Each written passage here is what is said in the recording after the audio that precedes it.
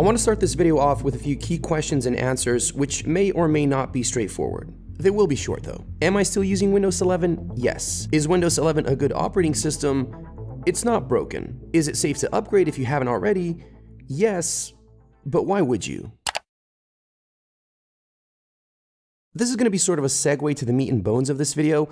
I say why would you because there's not a whole lot of stuff I can think of that I'm able to do in Windows 11 that I couldn't do in Windows 10, but there is a whole bunch of like little quality of life or simple things that I could do in 10, but I can't in 11. Now the overarching theme of this video, which is probably going to be titled something like things that you cannot do in Windows 11, is going to be change for the sake of change. Let me explain what I mean by that. Naturally, in UX design, every change you make to a system should be in the service of the users and the tasks that they need to perform on a day-to-day basis. When you make a change that doesn't introduce anything new, doesn't improve on anything that had already existed in some shape or form, and sometimes even has the potential of creating a worse user experience, well, that's what we call change for the sake of change.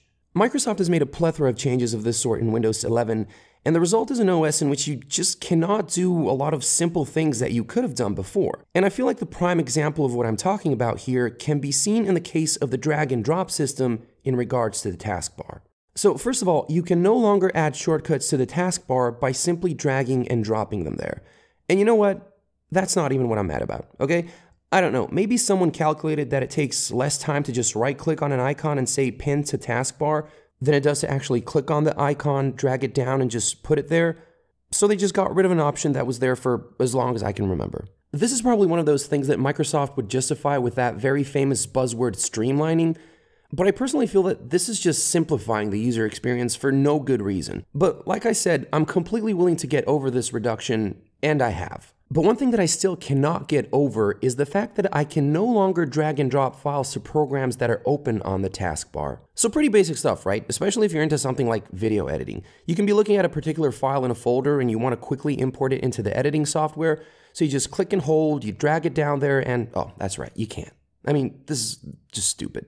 I remember way back in February, it was reported that these options were going to be brought back. Apparently at the time, they were actually already added to certain insider builds. And I'm sure they'll fix it eventually, but this is just one of the dumbest things I've had the displeasure of dealing with in Windows 11. And when I say that, I'm not trying to talk in a condescending way. I am fully aware that the majority of people that work on these operating systems are far smarter than me and can do things that I am just not capable of doing. What I mean by dumb is in a manner of consciously doing something that you know will be to the user's detriment or inconvenience. That's what I mean by dumb. And this is the perfect example of what I mean by change for the sake of change, where not only did the change not bring anything new or make improvements, it actually contributed to a worse user experience. But let's move on. Another thing about the taskbar, and spoiler alert, there's going to be more. In Windows 10, you could right-click anywhere on the taskbar and then you'd get like a little context menu with a bunch of options. In Windows 11, that's no longer the case. When you right-click, all you get is one option which takes you to the taskbar settings within the Settings app. Now, I talked a little bit about this in the review, and I could almost see how this could fit into their narrative about streamlining, where, you know, they don't want you to do anything by accident. Any changes you need to make, you make them in one place, and that's the Settings app. But I don't think a lot of these tech companies have a good grasp of the word streamlining.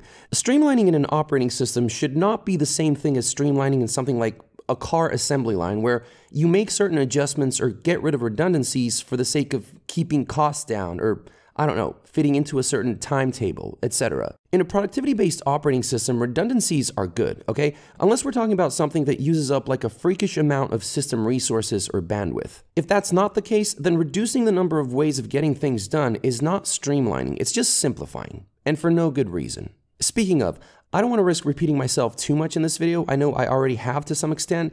I think that through these few examples, I managed to explain what I mean by things like change for the sake of change, streamlining, simplifying, etc. So for the remainder of this video, I'm going to do my best to just present the things that, as of now, you can't do in Windows 11, but you could in 10. So like I said, there's going to be a lot of talk about the taskbar in this video, so I kind of just want to get it over with all at once. 3 more things. Well, 4 actually. As of now, it's not possible to resize the taskbar.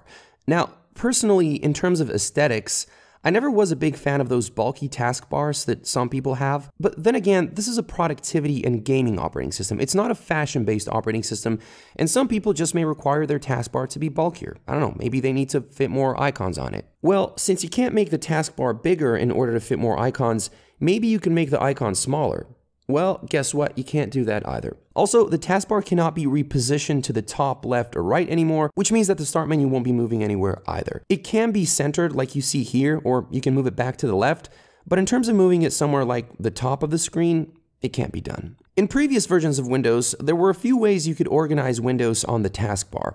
You could have individual rectangles for each window that was open, you could group similar windows under one icon, or you could go with the first option, but have the system automatically switch to the second when the taskbar becomes full. In Windows 11, similar windows will always be grouped under one icon, and as of now, it appears that there is no way of changing that. Now, if you go into the Settings app and just type, for example, Group in the search bar, you'll see this little recommendation that reads, Customize how to group similar windows.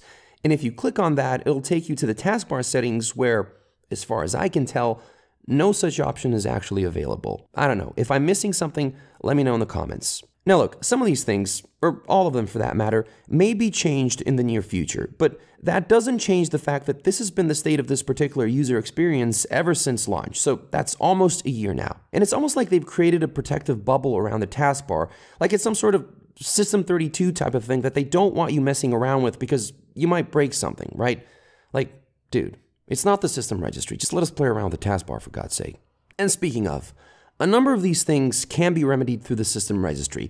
Now, those little tweaks are not going to be the subject of this video, but should there be a large enough interest in the comments, I'm totally open to making that video in the future. Moving on, there's a couple of things I want to mention about the start menu, but since that's closely tied to the taskbar, which we have been talking about extensively by now, I want to break things up with a couple of other things first. In Windows 11, folder icons are almost completely uniform.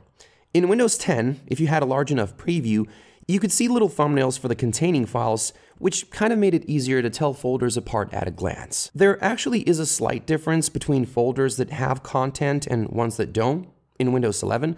If you make the preview large enough, you'll see that folders with content have like this little white file protruding out of them, while empty folders don't have that. Now, some people may see this as a downgrade in functionality, and others may see it as an improvement in design.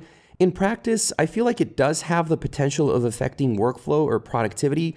I know that's been the case for me, so I just thought it was worth bringing up. But now I want to talk about the new Start menu, which, if you ask me, has been put through a significant downgrade in comparison to its Windows 10 counterpart. If you compare the two purely from an aesthetical point of view, it's obvious that this one is much less robust.